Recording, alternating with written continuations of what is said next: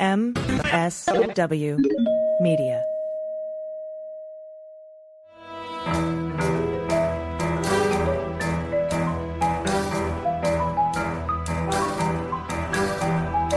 The rule of law is not just some lawyer's turn of phrase. It is the very foundation of our democracy. The essence of the rule of law is that like cases are treated alike. That there not be one rule for Democrats and another for Republicans, one rule for the powerful, another for the powerless, one rule for the rich and another for the poor, or different rules depending upon one's race or ethnicity. To serve as Attorney General at this critical time is a calling I am honored and eager to answer. So yeah, now it's clean up on aisle 45 time. And for a long while yet, it is going to be clean up on aisle 45. Hey, everybody. Welcome to episode 165 of Clean Up on Aisle 45. It's Wednesday, March 20th, 2024. I'm your host, Allison Gill. And I'm Pete Strzok. And if the Supreme Court hasn't intervened, Pete Navarro is spending his first full day in prison. Oh, congrats, Pete. Yeah, first day of the rest of the next several months. Yeah, we'll talk about that, along with an update in Fulton County that includes the resignation of Nathan Wade and the dismissal of 6 of the felony counts. We also have a delay in the Manhattan DA's election interference case with an upcoming hearing on why SDNY provided late discovery to Trump pursuant to a subpoena. Ah, the Sovereign District of New York, as they call it, which is actually the Southern District of New York. Yeah, we're going to look over all of that. And I think, we just canceled our trips that we were making to New York on April 1st to witness some of that trial in the Manhattan DA's case. But today we're also going to talk Trump world money problems, including Trump being turned down by 30 companies to secure a bond, including the Chubb Group, and the New York Attorney General's civil fraud $364 million judgment, and Rudy Giuliani, who is being asked to sell one of his Florida properties to help pay Ruby Freeman and Shay Moss. Well, all of his creditors, actually, in the bankruptcy court. Along with an update on Jeffrey Clark's disbarment proceeding. God, how long does it take to disbar somebody? It so obviously needs to be disbarred. But first, we need to thank some new patrons. Patrons, you make this show go. Thank you so much. And by the way, if you're a patron of this program, you will get pre-sale and access to the Me tour, the Daily Beans tour. So you can come out and see me. Thank you for being patrons. Sarah Frazier, Dee Digby, Drew Jennings, Jessica Myers, Giselle Dubson, Ruth M., and Sweet Cheeks LeBoingy. Great name. Thank you very much. For all those pre-sale VIP meet and greet ticket needs, you can go to AllisonGill.com or dailybeanspod.com. Click on tour. Pete, let's start with the most humiliating court filing that Trump has ever had to submit in his life. It basically says, I'm broke, I have no friends, nobody loves me, companies won't lend to me. He has notified the court that he does not have the money. This is the New York Attorney General civil fraud trial. Doesn't have the money or the property to secure a bond in that civil fraud disgorgement. And here's a little taste from the filing. In deciding whether to enter a stay, the court may consider any relevant factor, including the presumptive merits of the appeal and any exigency or hardship confronting any party. Here, Trump's ongoing diligent efforts have proven that a bond in the judgment's full amount is a practical impossibility. And I'm going to break in here, Pete. He's acting like it would be practically impossible for anyone. No, it's just practically impossible for him and his circumstances. Trump goes on to say these diligent efforts have included approaching about 30 surety companies through 4 separate brokers. Oof. The court should stay the judgment pending appeal and put the brakes on the Attorney General's overzealous litigation crusade. If oral argument would assist the court in coming to that conclusion, we respectfully request a hearing. Okay, so he's basically saying that, Judge, you can also consider other relevant factors here, including the merits of the case. And what he then does is goes on to argue that he would be successful on the merits on appeal because the court undervalued his properties, like Mar-a-Lago. He says that the court said it was worth between 18 and 26 million when it's actually worth $1.2 billion.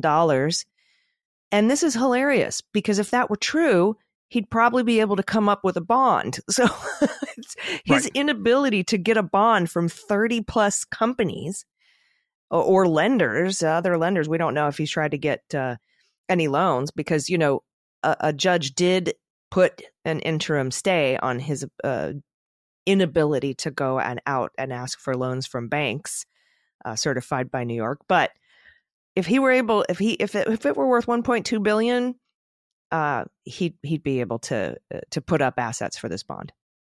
Yeah, you would think. Last time I checked, $1.2 billion is more than $500 million. And hey, you know, the other thing, his son-in-law, Jared, apparently has plans to invest $500 million in a Belgrade development. So, yeah, that seems to me would cover it. But I'm sure that's not where his Saudi sugar daddies want him putting that investment money. But look, it's ridiculous. It's a shell game. Trump doesn't have the money. It's clear he doesn't have the money. It's clear that all these places, when he is going 30 no thank yous, one after the other, essentially not wanting to do this. And what Trump does have is, you know, and he complained about, well, if I have to sell it, I would have to sell it at a loss and so unfair. Well, then don't do the crime. It's and you can still appeal it, but you've got to come up with some sort of, you know, ability to guarantee this or, you know, be prepared to have some of your property seized. He can appeal, but starting March 25th, without this bond in place, they can start seizing assets. And the New York Attorney General has said that she intends to do that. I imagine 40 Wall Street will be the first to go. But, you know, we'll see what ends up happening here because that's less than a week away.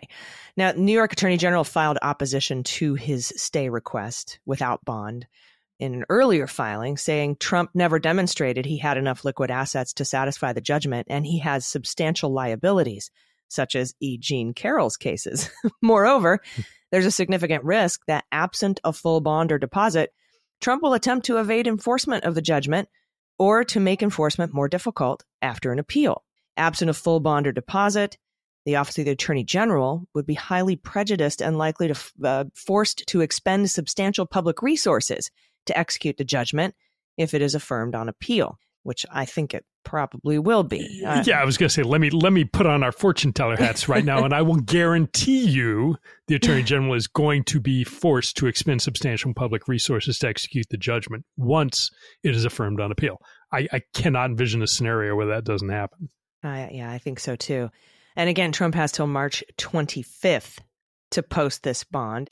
So I wanted to get back to talking about how humiliating this is for Donald Trump, this filing. It stands out to me as probably the most humiliating filing that he's had to make on a public docket to date. And I can't imagine he was happy to have to tell the public that he can't get anybody to back up this bond. Do you know what I mean? I mean, this is like his soul, his business, this is the thing that matters the most to him. I don't think he cares about breaking the law or going to prison or that Weisselberg had to go to prison for lying for him well, he's been charged with perjury now, but he's pled guilty, but he had to go to prison for his fraud.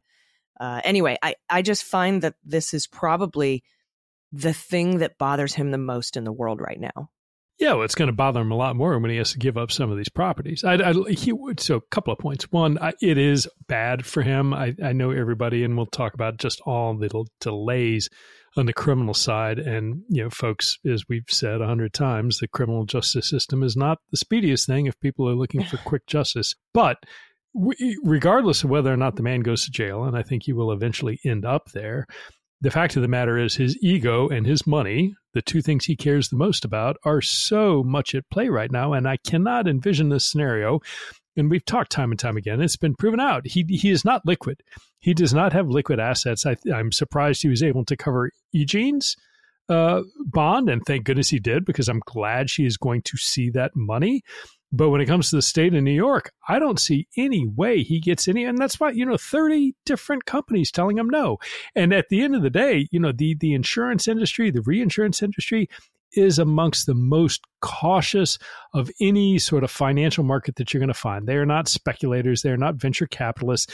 They want safety. And what you see in the filing from his attorneys, time and time again, people saying these reinsurance companies, potential bond issuers, we don't want real estate. We need things that are liquid. If you have stock, if you have sort of monetary instruments, that's fine. But we're not going to go and do some intangible, we don't want your plane. We don't want your real estate. Yeah, I heard an expert who works in bonding say that if you're going to put property up, it's got to be like 3 or 4 times the value of the bond in order for us to accept it as collateral.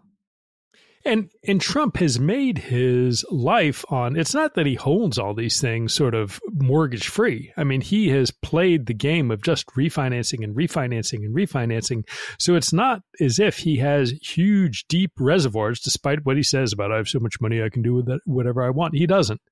And this is going to prove it. And I think, if push comes to shove, what's going to be very interesting if he has to sell off a property to see what sort of liens are on there. And I mean, there will be public records out there about that. So I'm hopeful that somebody between, the financial folks at the New York Times or elsewhere will talk about what encumbrances are already on those properties.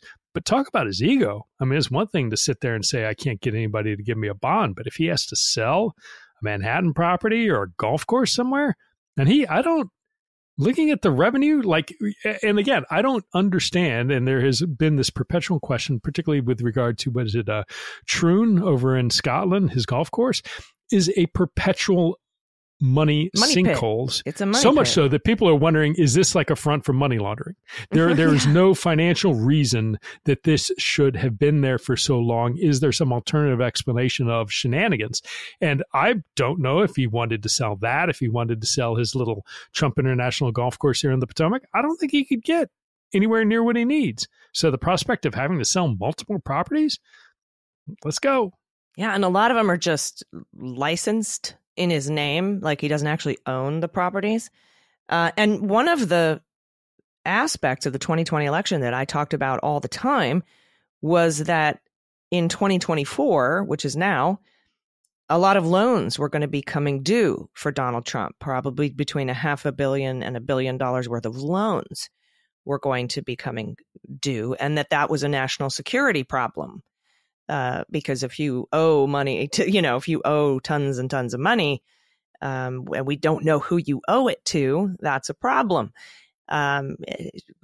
Case in point, Manafort, who is being considered to be brought back on the Trump campaign, by the way.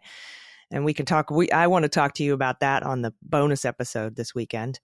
Yeah, I'll need a lot to drink before I go there. I just am so livid. Yes, well, it's like, I hear Constant Klimnik's available too, so why not bring them back on 2 for $1, and they can roust up some money from MBS or Erdogan or Sisi or somebody. I'm sure that's. I figured there'd be a lot of swearing, which is why I wanted to put it on the bonus for patrons this week. Yeah.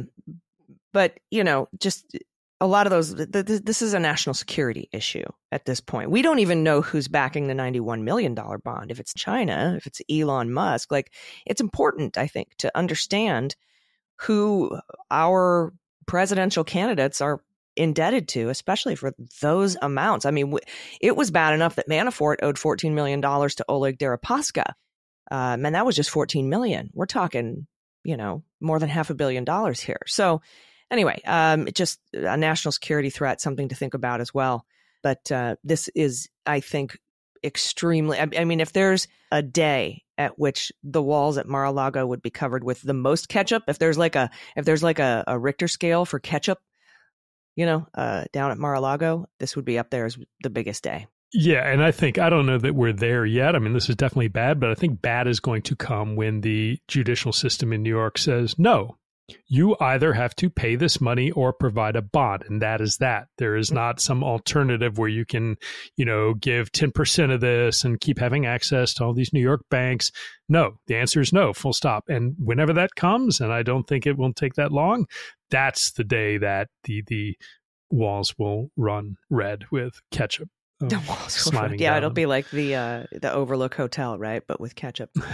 I think, March 25th is that drop dead date. I think we might hear something from the judge in this case prior to that, but we'll see, and we'll let you know on this show.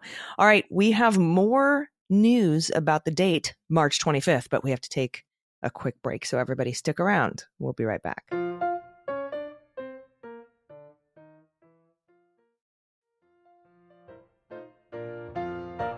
Hey, welcome back. We have more patrons to thank. Diana Solomon, Tina Burns Carty, Stacy A., Wendy Livingston, Suzanne Frock, Robin Brown, and WTF, dude. Yeah, that's about right. So thank all of you. Thank you so much for making this show possible, for letting us get this news to you in the bonus episode every week. You're just key members of the team, and can't thank you enough for your support. So yeah, and I think it's kismet that the last patron in this section is WTF dude, because I just wrote a post on Post perfect. called WTF SDNY. So yeah, perfect segue. Perfect segue. Right in. Because yeah, we met right before the break. We talked about that Trump has until March the 25th to cough up the bond in the New York Attorney General civil fraud case. Well, there's also something else that's going on and important about March 25th. That was supposed to be when the Manhattan District Attorney's election interference trial was supposed to begin. But no, instead of jury selection, there's going to be a hearing about why SDNY, which again is the Southern District of New York, DOJ's prosecutors. There's two in New York City. One is the Eastern District of New York. The other is SDNY. And anyway, there's going to be a hearing about why SDNY produced discovery last week, not earlier, just, days ago. And as a result, Trump has filed a motion to dismiss the entire case in the New York State District Attorney's Office, or the Manhattan District Attorney's Office, based on discovery violations. Now, here's what happened, as best we know from open source reporting. Over a year ago, and this is from district attorney filings, over a year ago, the district attorney, Alvin Bragg, asked SDNY for all of the grand jury materials for the Michael Cohen campaign finance case. Now, remember, Cohen went to prison for this, and Trump was referred to as individual one in that case. And there was a lot of drama between SDNY. This is from Jeffrey Berman's book that Main Justice called, and there were a lot of references to Trump, and they wanted SDNY. They wanted to remove him.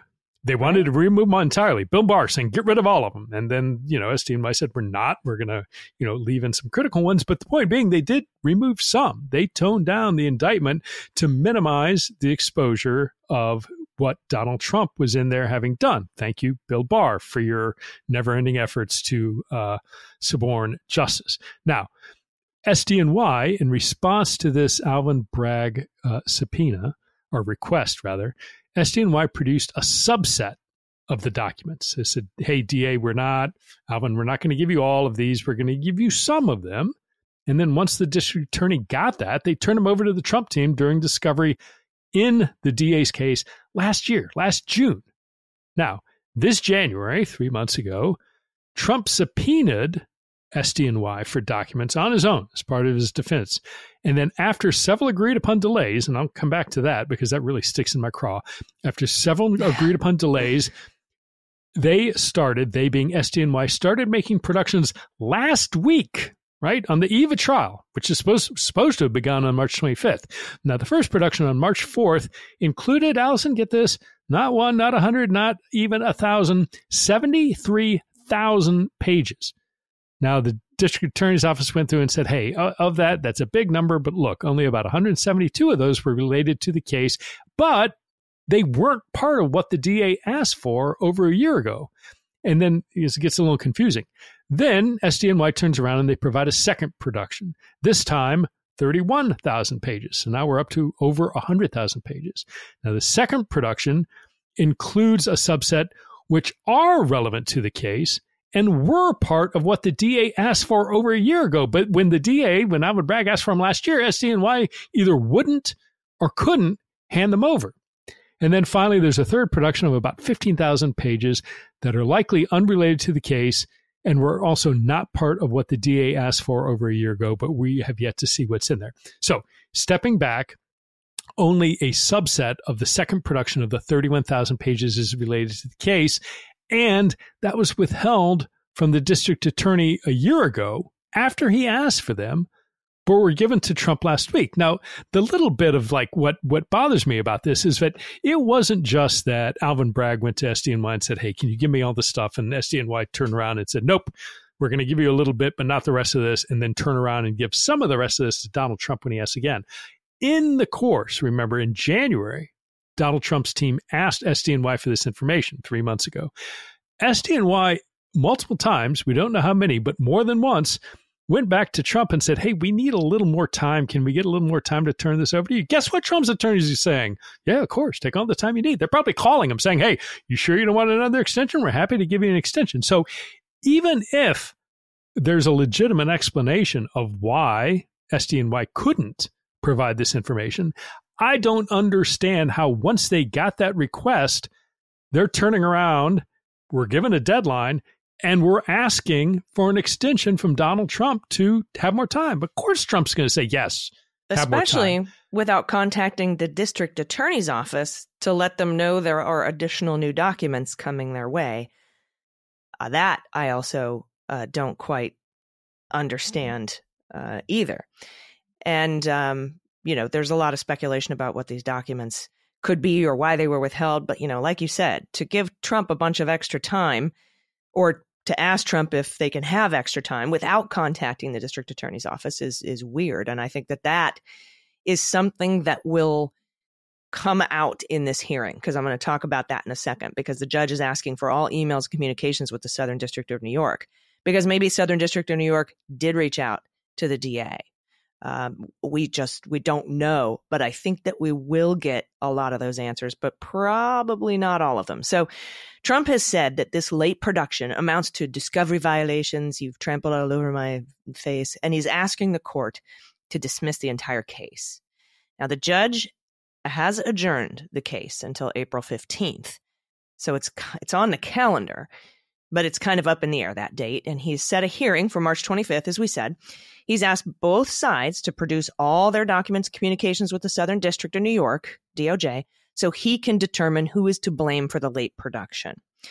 Now, I doubt personally that the DA is at fault here. I think the DA last June gave Trump everything they had. And as you know, discovery is limited to stuff that the prosecutors have. You can't produce stuff that you don't have access to. And for whatever reason, whatever SDNY didn't turn over to them, they would be unable to produce.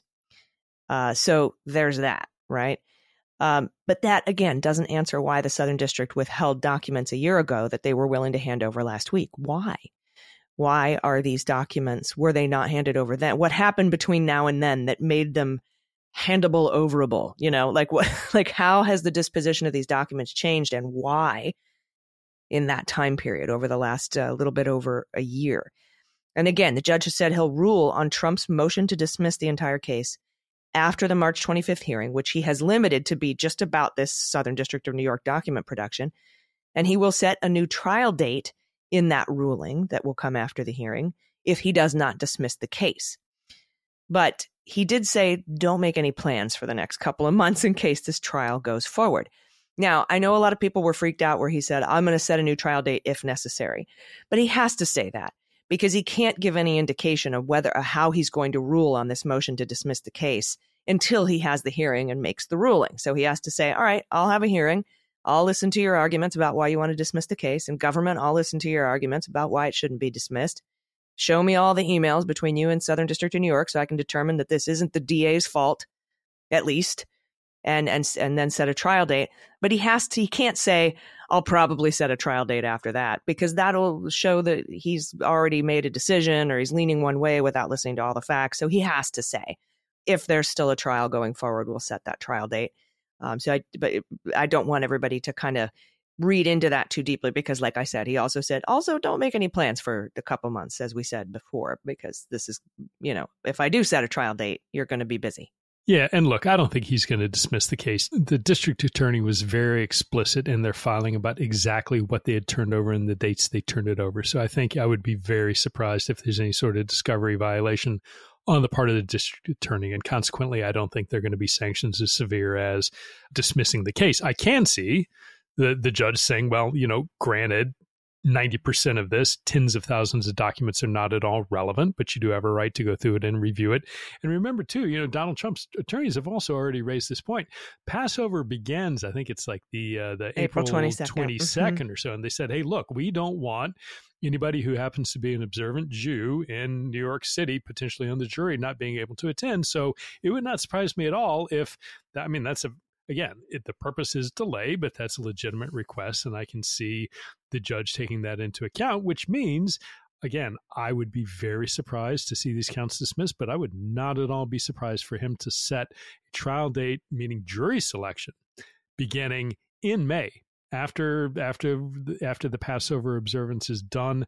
And, so then we're talking, May, June, and then how that trickles out to everything going on down at Mar-a-Lago and, down in Fulton County, whatever happens there. And we're going to talk about that in a little bit. But I have never seen anybody with the luck of Donald Trump in the criminal justice system. But yeah, we'll get there, but it's not going to be smooth. My guess on the outcome is exactly that. I think, one, the judge will find the DA has met his discovery obligations, and two, he'll dismiss Trump's motions for discovery sanctions and to dismiss the case.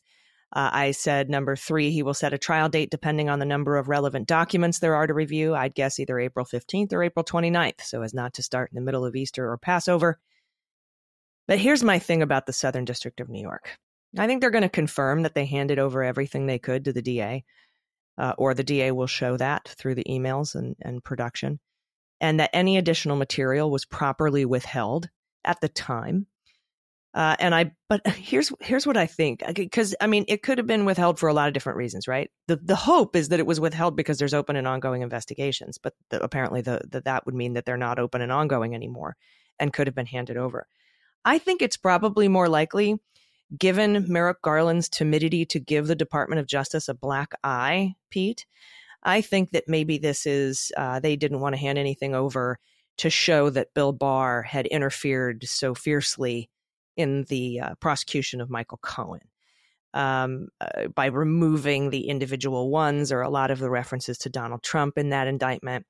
And I bet that they're going to claim deliberative process privilege to keep that hidden from us, much like Merrick Garland wanted to do, but lost mostly when we were trying to get, I think Judge Amy Berman Jackson was trying to get the Barr memo about the Mueller obstruction counts, right? Remember when Barr put out a memo saying that even if Trump wasn't sitting president, we still wouldn't go for obstruction of justice. We wouldn't prosecute for obstruction of justice because you need to have an underlying crime to obstruct justice, which is just wrong on the law.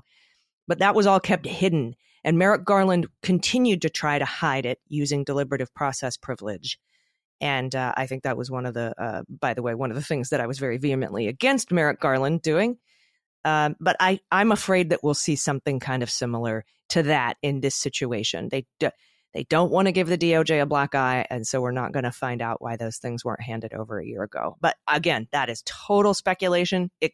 We could find out that everything was handed over and Trump is lying, and he's just trying to delay and get a dismissal on discovery problems. It's obvious to me he filed this late discovery subpoena in January so that he could come back and make the argument that I need more time, I need to delay, so that he could push this trial into the other trials in an attempt to delay them all. But I'm very interested to see what Southern District of New York has to say. Yeah, and there are a bunch of questions there. One is what changed? Was it the thing that there are different standards? One, if a criminal defendant is subpoenaing documents, that is a different standard than if a city prosecutor is asking for them. Or two, did something change? At the time that the DA asked for them, they couldn't provide it, but something changed legally such that they are now able to provide it. There's another question about, how did Trump know to subpoena it? Is that just like a pro forma? Yeah, of course he's going to subpoena SDNY. Or was there some information from Bill Barr, somebody Barr adjacent, that maybe there kind of is something that would be interesting or useful to you and you should ask for it? Why? They didn't have to subpoena them at all. It's smart lawyering. And did they wait just because they knew they could prolong as much as possible? That's what I think. This is his first criminal case, right? I think we'll probably see this in other criminal cases. And everyone, if you're listening, be ready for Donald Trump to make last minute subpoenas for documents that he didn't get from you in discovery, so that he can come out and say that there's a discovery violation and file for a motion to dismiss at a late stage. I think that's just one of his delay tactics and one of his ways to try to get proof that he should have his charges dismissed against him. This is just the first criminal trial, and I think that's why we saw it. Yeah, and he's in full swing down at Mar-a-Lago, no question about it. But even in New York, like, look, if you hadn't heard, there's another filing recently. He just notified Judge Merchan in New York he intends to use an advice of counsel defense, except, well, it's not exactly advice of counsel. He says it's, quote, not a formal, unquote, advice of counsel defense. So as a result, like, and for those of you who are not attorneys or familiar with advice of counsel, one of the things what you're essentially saying is, hey, to the extent I did anything wrong, I did it wrong because my attorney said it was okay. But if you're going to do that and you can claim that defense, you waive attorney-client privilege, because part of what you have to show is that, like, look, here's what my attorneys told me. Here's what I asked them. Here's our discussion back and forth. But Trump is trying, like Trump always does, to have his cake and eat it too, to say, I'm going to do this new thing I made up kind of called advice of counsel-ish. It's kind of like George Santos saying he's Jew-ish, right? Advice of counsel-ish. It's not exactly, they told me to do it, but yet not so much that I need to waive anything. So you just have to take my word for it. I'm not going to waive any of these privileges between me and my attorneys and the conversations we had, but it's nonsense. That is not going to go anywhere. I'm very comfortable that it's a nonsense sort of claim. But again, he would also have to testify, filing away. Yeah, which is not going to happen. All right. Well, he has testified here and there to his detriment, but yeah, that made me laugh. As did his immunity claim in this case. Right, because he wanted to delay this case based on presidential immunity, and the judge came back and said, first of all that shit was due February 22nd, pal, and second of all, I'm not going to wait for SCOTUS on immunity. Well, he didn't make a ruling. I don't think he's made a ruling yet, but you did those crimes way before you were president, allegedly, to be fair. But I think we talked about that on a previous episode. But yeah, these motions are never going to stop. And just to save you all a bunch of pain, there are going to be more delays, not necessarily in this trial, just in general, in all of his trials. There's going to be a lot of stuff that comes out that you don't like. There's going to be objections of his that are sustained. There's going to be more charges maybe thrown out in pretrial motions. There's going to be a lot of evidence that might not be allowed in that are granted in part in motions in limine from Trump. And there's going to be probably more delays. Just be prepared for that. Like when you're going to the DMV and you're going to be there for 6 hours and it's going to suck, like bring a book. Just be prepared. Everybody seems like when we get these, these decisions, everybody seems to want to throw their hands up and say, fuck it, nothing's ever going to happen to this guy. The whole system is sucks, burn it down. And I get the frustration, I really do. But there's going to be a lot more of it. So buckle in. We'll tell you all about it on Clean Up on 45. We have to take another quick break, but we'll be back after this message. Stick around.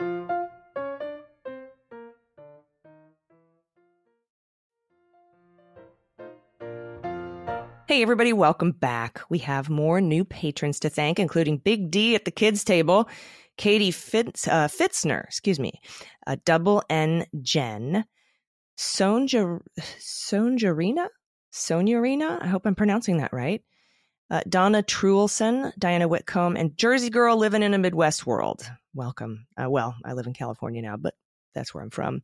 All right, let's head down to Fulton County because this was the huge news of the week that was number one in my script until the stuff in Manhattan and the stuff in the New York Attorney General civil fraud trial happened. But we're waiting to see which standard Judge McAfee would apply to the question of disqualifying the district attorney, Fani Willis.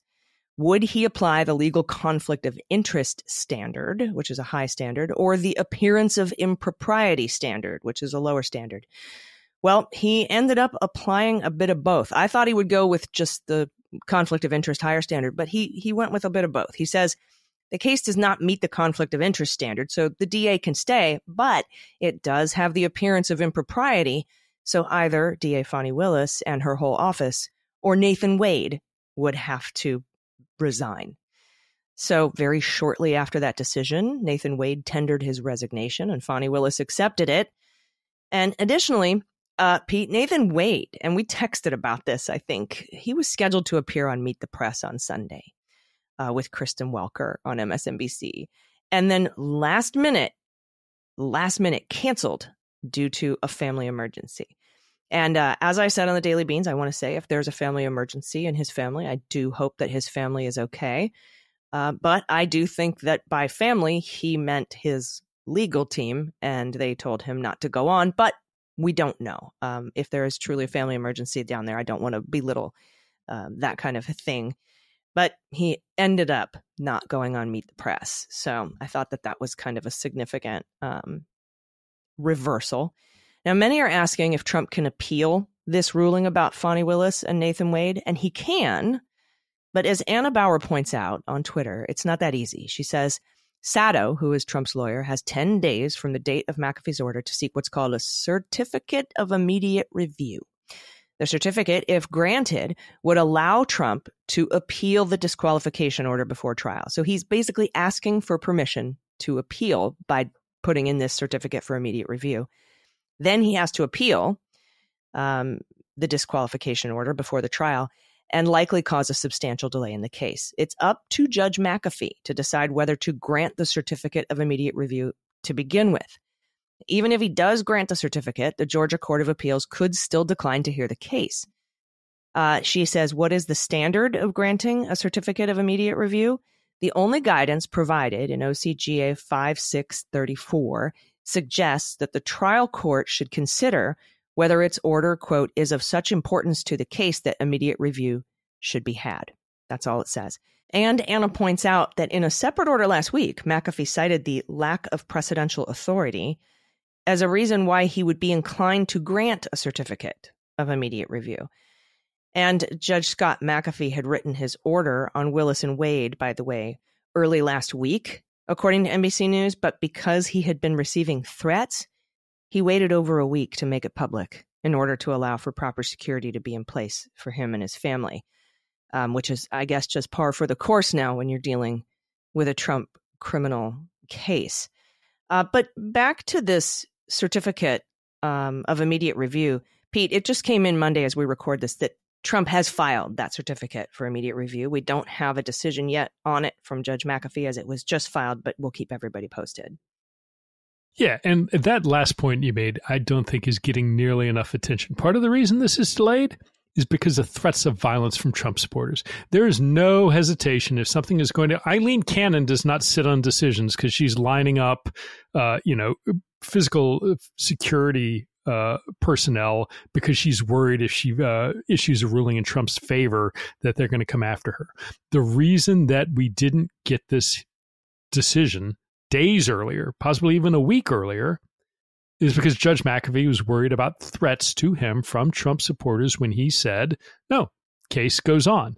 That intimidation, I cannot think of any other defendant in the United States where if a judge was waiting to issue a ruling until they could get physical security for them and their family lined up, that would go without some sort of sanction.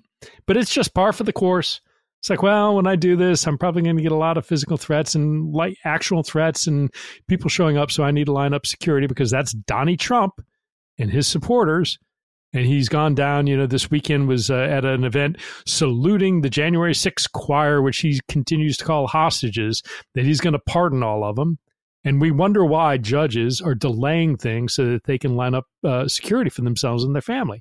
And it's just like, oh, yeah, well, that's just the way it is. It's not. It shouldn't be the way it is. And the fact that probably, I would guess, a decent number of folks who are listening to us are hearing this for the first time, that's why McAfee delayed his release, just goes to show, like, the mainstream media is just, yeah, it is what it is. That's Donnie Trump for you. No, it's not okay. And this should be a much bigger deal. But somehow, we're still fixated on whether or not this, they're going to be successful in removing Fani Willis, or whether or not they're going to successfully challenge whether she should have any sort of bar discipline. And everybody's just going to whistle past the graveyard of yet another direct manifestation of Trump's threats of violence to those who do anything to hold him to account. And I don't know what has to happen for people to, and by people I mean ABC, NBC, CBS, New York Times, Washington Post, everybody who has a megaphone to talk about this, to highlight what a threat it is and how horrible it is that we've just all kind of like baked it into the cost of doing business at this point. I don't get it. Yeah. Well, I think the bloodbath comment got pretty sufficient coverage. I know ABC led with it on ABC Nightly News. And the whole right-wing noise machine response that we're taking it out of context, and he was talking about the auto industry. The media didn't cave. I think they stood pretty firm. But of course, we're past that now. That's out of the news cycle until, of course, the next time it happens, maybe. But that was the first, that bloodbath comment was the first, I think, real big, huge backbone I saw the media sort of wield in response to these calls for violence. Because, I think Jen Psaki did a great piece on it where she's like, oh, you want context? Okay. And she went over January 6th, and she went over all of the political violence that's happened since then, and all the calls for political violence that have happened. And, she left out all the stuff where there are currently open and ongoing investigations by Jack Smith that were used as evidence in the Mar-a-Lago case to try to keep the witness lists from being released. Like, there's so much of this and so many threats. I don't understand. I'm with you. There should be far more coverage of this. But, Trump did get a teeny tiny win in Fulton County this past week. I can't believe all of the things that have happened this week. There's a lot going. Now, Trump's win, of course, didn't have to be delayed because most people on the, other side still remain sane and aren't engaging in threats and acts of violence. But Judge McAfee threw out 6 charges in the broad Fulton County. Not these weren't all Trump, but threw out 6 of the Fulton County charges. 3 of those were for Donald Trump, bringing his grand total of 91 down to 88. So don't, let's not say, oh, everything's, out of the woods and this is not a big deal. He's still facing 88 felony counts. Now, here's a breakdown of the 6 that have been dismissed. The first is count 2, which is against Giuliani, Eastman, and Smith, specifically for soliciting a public officer to violate their oath on December 3rd. When they met at the Georgia State Capitol. Count 5, which is against Trump, for soliciting a public officer to violate their oath on December 7th, 2020, in a call to House Speaker David Ralston. Count 6, against Giuliani and Smith, for soliciting a public officer to violate their oath in a December 10th meeting with Georgia House members. Count 23, against Giuliani, Smith, and Shealy, for soliciting a public officer to violate their oath in a December 30th meeting. So much crime here, right? I mean, these are all different dates. They're all a December 30th meeting with the Georgia Senate Judiciary Committee. Count 28 against Trump and Meadows for soliciting an officer to violate their oath in the January 2nd call with Raffensperger. And finally, count 38 against Trump, soliciting an officer to violate their oath when he sent his September 17th, 2021 letter to Raffensperger. Now, the theme across all of these dismissed charges is that the counts that have to do with soliciting officers to violate their oaths of office comes with one specific problem. And that problem is that in those charges, the DA doesn't specify what part of their oath they were pushed to violate, or how that would violate either the Georgia state constitution on the one hand or the U.S. Constitution on the other. Now, what he said is like, look, this doesn't mean they're gone forever. Fulton County can turn around and recharge them. They can charge them separately. But I think there are a lot of reasons involving, one, just the delay in bringing them again. Is that something that you want to do? Is bringing it separately opening up a whole can of worms of a second trial that you don't want to confuse things? Or do you just let go with your 88, right? And then, whatever subset is there for against Trump in Georgia, but, you've still got things against Meadows. You still have charges against Giuliani and Smith and Shealy. So it's not like you suddenly have any defendants that are going to walk free, right? No, it's 10. I think Meadows got the luckiest. He got knocked down to 1. count. So because he had 2 counts, and this is takes him down to 1. But yeah, the other thing too is that all of these are also overt acts as part of the racketeering charge, and they are all remaining as overt acts. They aren't stricken as overt acts. So that's good too.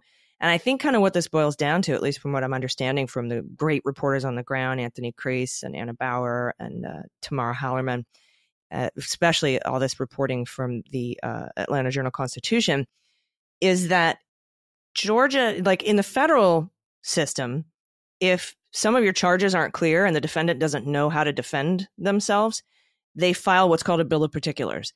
And that gives the DOJ time to come in and say, oh, we'll expand on it for you here. But Georgia doesn't have that kind of mechanism. So you actually have to go back to the grand jury and get a superseding indictment if you want to file the charges. At least that's kind of my my understanding of why these were just thrown out without any other kind of consideration. It's just the way that it's done. And those experts, including the law professor, Anthony Crease, says that this was proper because without these explanations, these charges, if they're convicted for them, could be tossed out afterwards. And you would be past double jeopardy after a jury is impaneled in the trial. So you wouldn't be able to bring them again.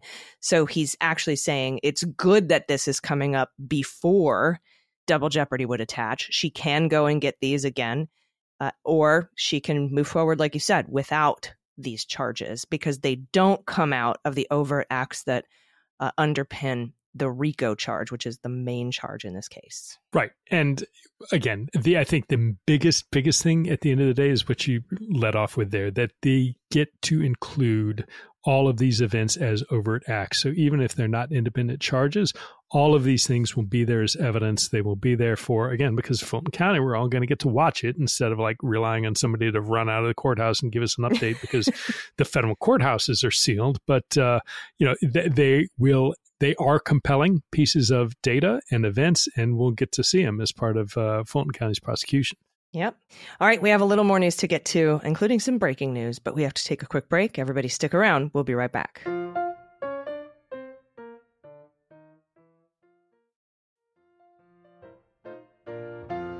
Hey, everybody. Welcome back. Here's our last batch of new patrons to thank. Howard, MHC, John, Daniela Bella, graduated from 25th grade. Keep up the good work. Sally and Carrie, more cowbell, please. Excellent. Thank you very much. I also love more cowbell. So here's the breaking news. And of course, we record this a day and a half or two before it comes out. So it's not breaking for you anymore. But I want to read this to you, Pete. Let me see if I can find this tweet here from Steve Vladeck, of course, our con law amazing expert, author of the book Shadow Docket.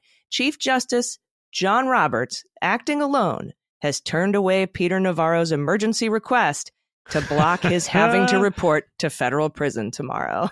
There we go. I thought you were going to go with something else. This is a surprise. This is one of those pleasant surprises. Go to jail. Do not, you landed on that corner spot on the Monopoly board. Go directly to jail. When's your birthday, Do not Pete? pass go. Do not. My birthday was March 7th. This is a late birthday present. Yeah. Yeah, we're close. Happy late birthday, my friend. Yeah, thank you. That's great. So we'll bring back in the listen bonus to this episode. show.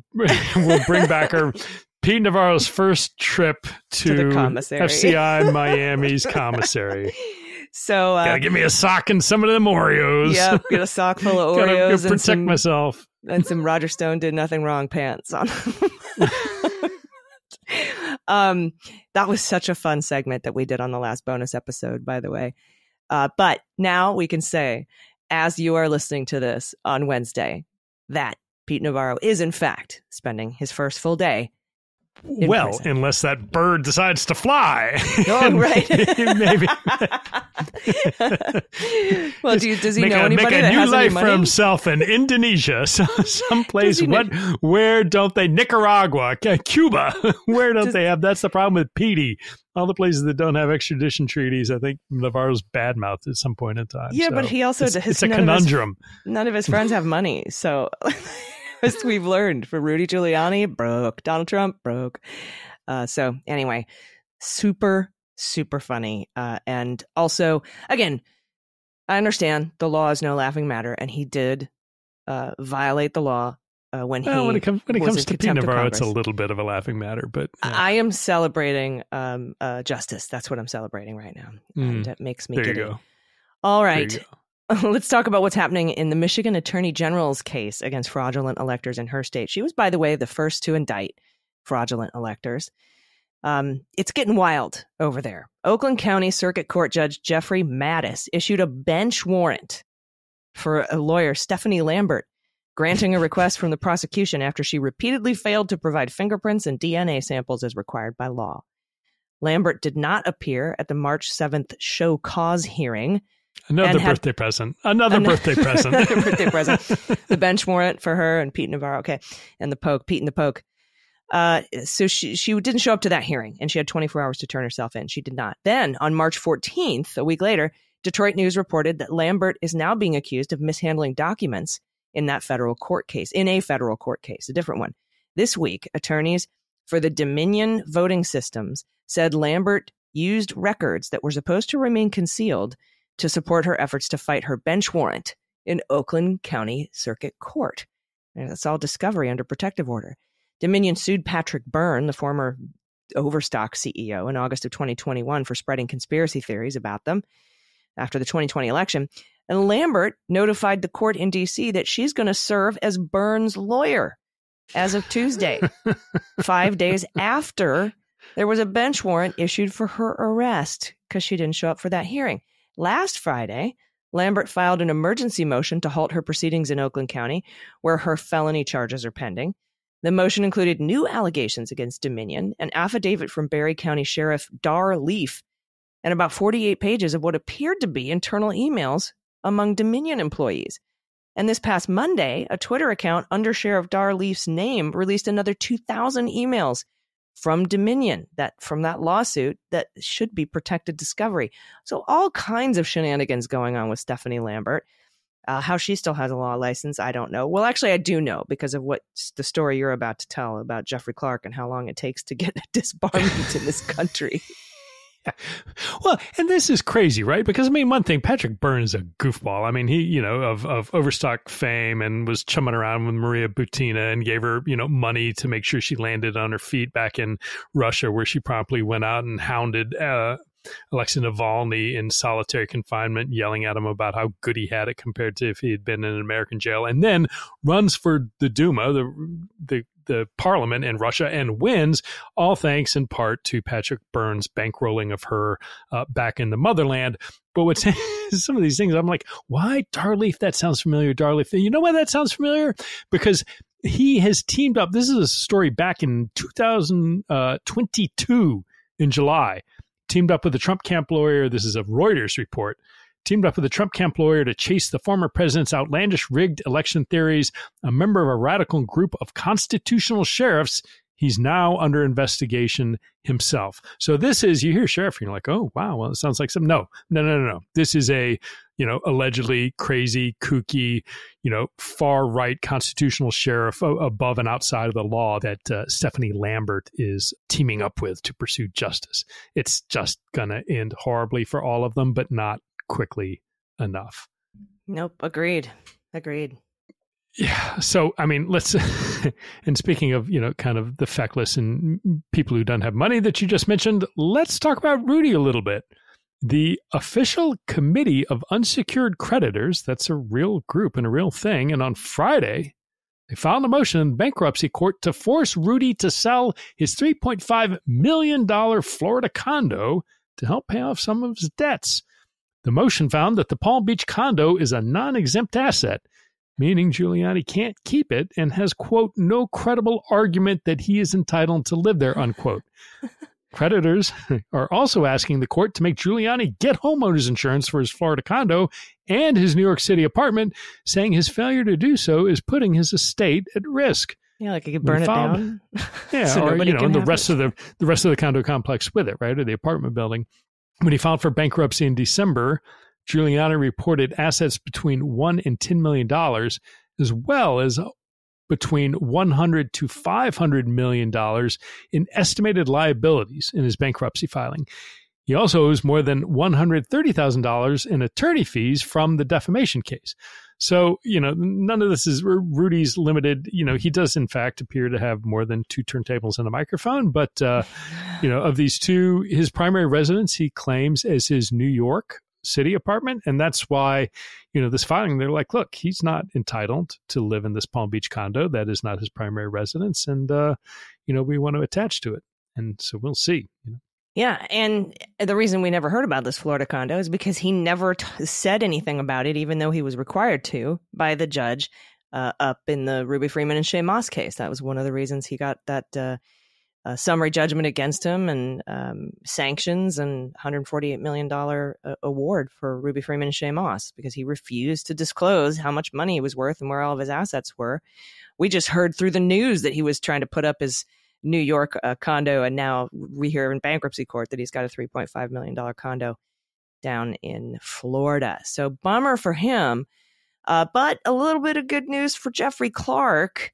It looks like the D.C. Court of Appeals has concluded that Jeffrey Clark was subject to D.C. bar rules while serving at the DOJ. So he is, he can be disbarred, but he can assert the Fifth Amendment to refuse to respond to some document requests in the disbarment proceedings. I've never really seen Fifth Amendment apply to Deuce's take-home to documents, but here the D.C. court ruled that he doesn't have to hand over those documents because of the Fifth Amendment. So yes. I don't think that's going to save his law license, but the man who has been reduced to only a derisive grunt from me gets a derisive grunt. I just, fine. The interesting thing is that, yes, in fact, he is in a predicament where these documents might well inculpate him in criminal matters. So, that's how bad it is. That's how bad it is. Like, no, I don't want to turn these over in my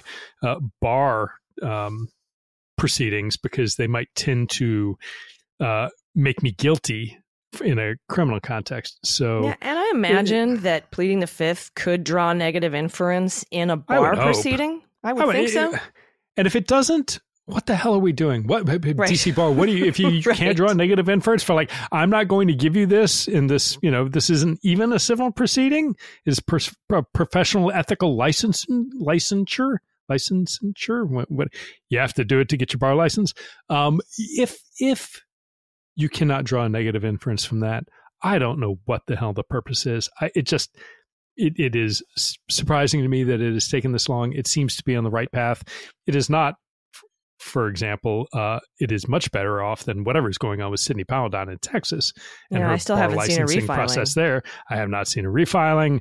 God knows what the Kraken is doing, but all her little, Stephanie Lambert, Gentilla proteges are not doing particularly well, but who knows? We'll see what happens with Jeffrey Clark. It's hopefully just grinding slowly and quite small. We'll see. Hopefully. Yeah. And maybe, I think most of these folks are going to end up in prison. So that doesn't look good, on the Bar Association website. I remember there being a big Jeffrey Clark warning yellow exclamation point sign next to his profile on the California Bar. No, that was Eastman, excuse me. California Bar website saying, warning, warning, warning. This guy's been indicted. So yeah. The standing can't be good. But we still haven't heard on Rudy's disbarment. It's been forever. Those proceedings are finished. We're waiting on Eastman, and now Clark can plead the Fifth by not handing over documents, apparently. So it's just, you thought that the regular criminal justice process was slow. The disbarment one seems to be a lot slower. So we'll keep you posted. All right, that's the show. Again, congratulations, Pete Navarro. You get to report to prison yesterday. I hope you enjoy it. Yeah, and tune in, patrons, and become a patron if you're not, to hear us on this bonus episode pulling up the Bureau of Prisons website to check on inmate Navarro and see what information we can get from his file. Yep, and we do have a little bit of inside information from the Bureau of Prisons that we'll talk about, along with, we'll swear about Manafort being brought back onto the campaign of an American president. God. Cannot believe it. Actually, I can't believe it. That's... Yeah, well, it just kind of goes to show how much they don't care. He doesn't care anymore. Back then, when they found out that he was paid by Yanukovych, Trump was like, well, we got to fire him. And that's not the case anymore. It just doesn't matter anymore. When he was told, when he was advised, probably shouldn't fire Mueller, he listened. When he was told, you can't put Jeffrey Clark in as Attorney General or we're all going to resign, he listened. We aren't going to get those concessions in a second Trump term. Not at all. And you got to ask, I mean, the first time around, they brought in Manafort to corral delegate votes at the convention. He's got the nomination sewn up. So what on earth does he need Manafort for? Oh, other than I know. Ukraine connections? He needs Russia to win this election. That's what this is for. But, I mean, it may or may not have worked last time when he gave all that polling data to a Russian intelligence person, Konstantin Kilimnik.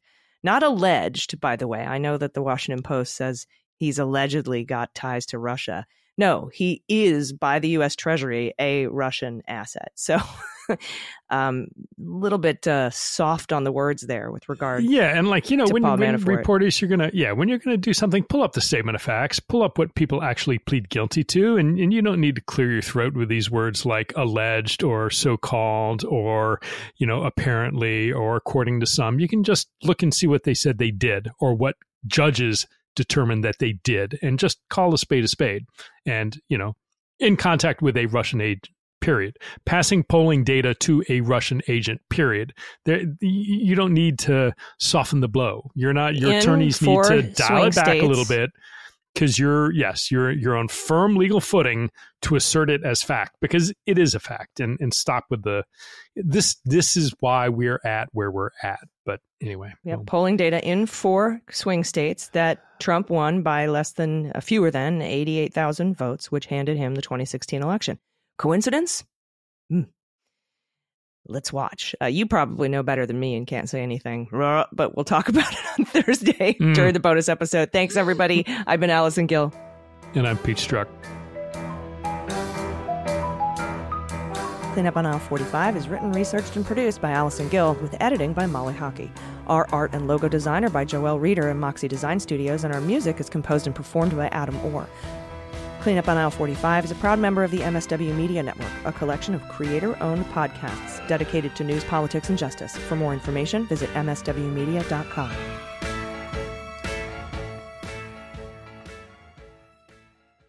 MSW Media.